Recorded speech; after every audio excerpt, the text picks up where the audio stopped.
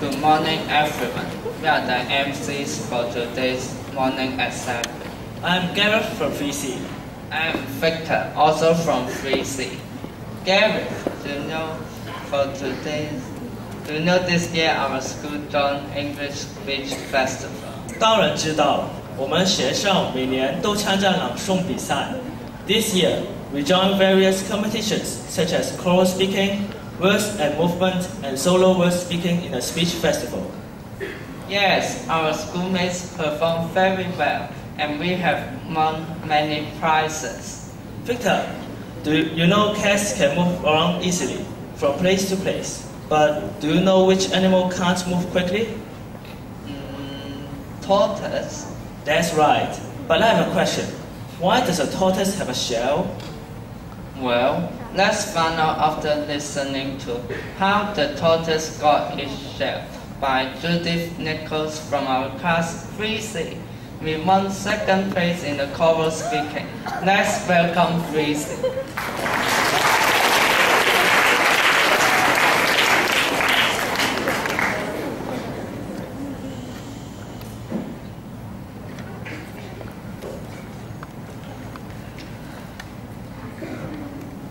How the Tortoise Got Its Shell by Judith Nichols. Come to my feast. Cried the great god Zeus, Today I shall be wed. and from each corner of the earth, all Zeus's creatures fled. The fires and the creepers, the long, the short, the tall, the crawlers and the leapers, the feathered, furred, and bald, hunters, biters, finders, fighters, hooters, whistles, roars, roar! Squeakers, screamers, squawkers, dreamers, nibblers, helpers, borers, paws and claws from hills and shores, from south, from north, from west and east, from mountain tops and forest floors. All Zeus's creatures join the feast, except the tortoise. They rave, they prance, they feast, they dance. 6 days and nights each creature stay, to chatter, flatter, clap, and cheer. Woo! At the great god Zeus's grand parade. Except The tortoise. Next day. why weren't you there, my friend? Asked Zeus. The day that I was wed. The tortoise smiled her small, slow smile, and raised her small, slow head. A wedding feast is fun, I guess, but I'm a simple one. I'm happy by myself, she said. There's no place quite like home. How dare you stay away? Roared Zeus. I'll show you just what for. From this day on, you'll carry your home on your back forevermore.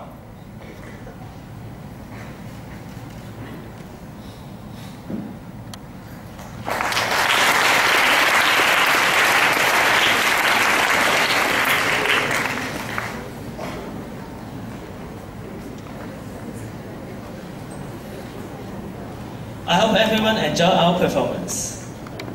Next up, we would like to welcome our solo first prize winner, Sabah Barker from 6C. Sabah won first prize in this category. Here's Sabah with Taking Care of Business by Tom Lacker. Sabah, please.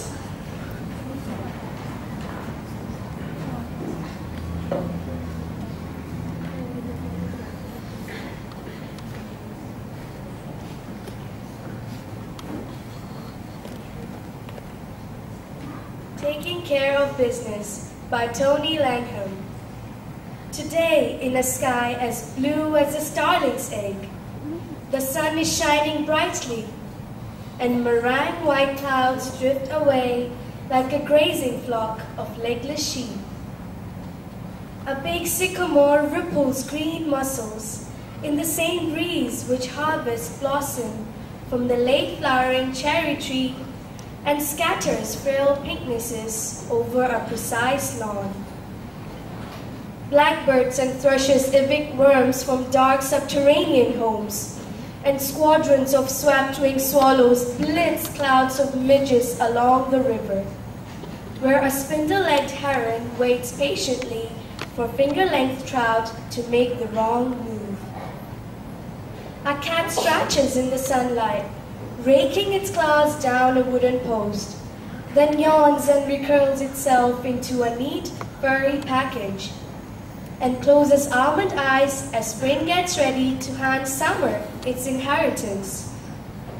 Season trading with season, life goes on, and although we can't feel it, beneath our feet, our beautiful ancient planet keeps on turning, taking care of business. Thank you.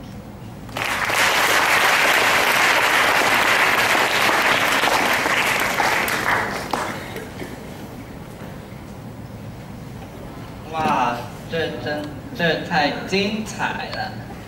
Our final performance for today is by 5T. They won second prize with their choral rendition of the Alice Jean by Robert Graves. 5T, please.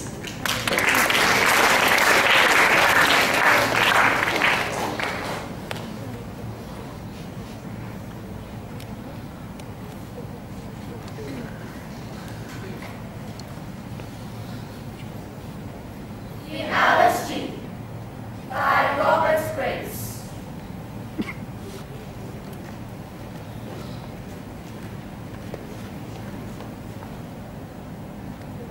One moonlit night, a ship drove in, a ghost ship from the west. Drifting with bare mast and lone tiller, Like a mermaid, dressed in long green weed and barnacles, she beached and came to rest. All the watchers of the coast flocked to view the sight, men, and women streaming down through the summer night. Found her standing tall and ragged, beached in the moonlight. Then one old woman stared aghast. the Alice Jean, but no! The ship that took my land from me 60 years ago, drifted back from the utmost west with the ocean's flow. Caught and caged in the weedy pool, beyond the western brink, where crewless vessels lie and rot, in waters black as ink, torn out at last by a sudden gale. Is it the Jean, you think? 100 women gaped at her. The menfolk nudged and laughed, but none could find a likelier story for the strange craft. With fear and death and desolation, rigged fore and aft, the blind ship came forgotten home to all but one of these, of whom none dared to climb aboard her. And by, the breeze veered hard about, and the Alice Jean foundered in foaming seas.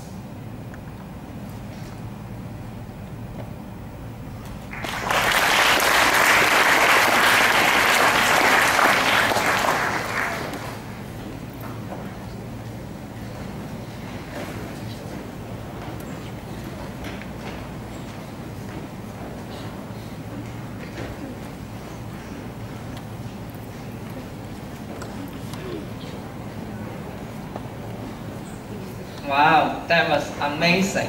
Thanks 5T. Well, I'm sure everyone knows that tomorrow and Sunday are our school open days. This is our chance to present the school to the community, so I hope every student can come and support us. Let's show others what can do and what our school has to offer. Finally, school news.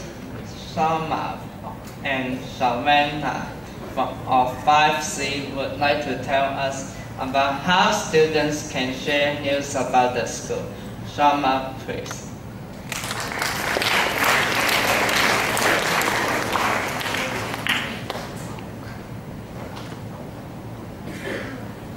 Good morning, principals, teachers, and my fellow schoolmates. I'm Shama from 5C. And I'm Sharanya from 5C. Hey, guess what's coming?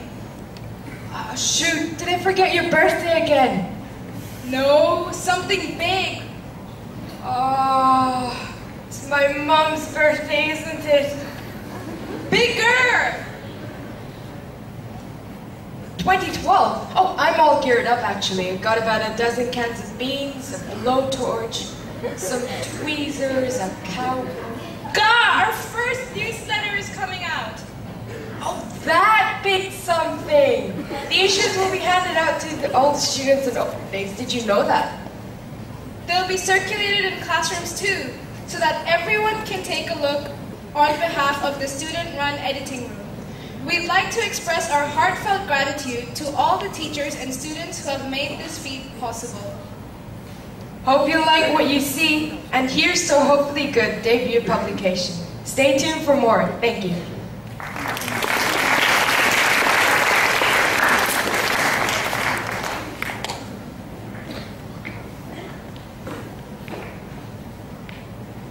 That sounds like a great idea. I'm sure everyone will want to take part in that. This is the end of today's assembly. Now I will hand the mic to the head prefect for dismissal.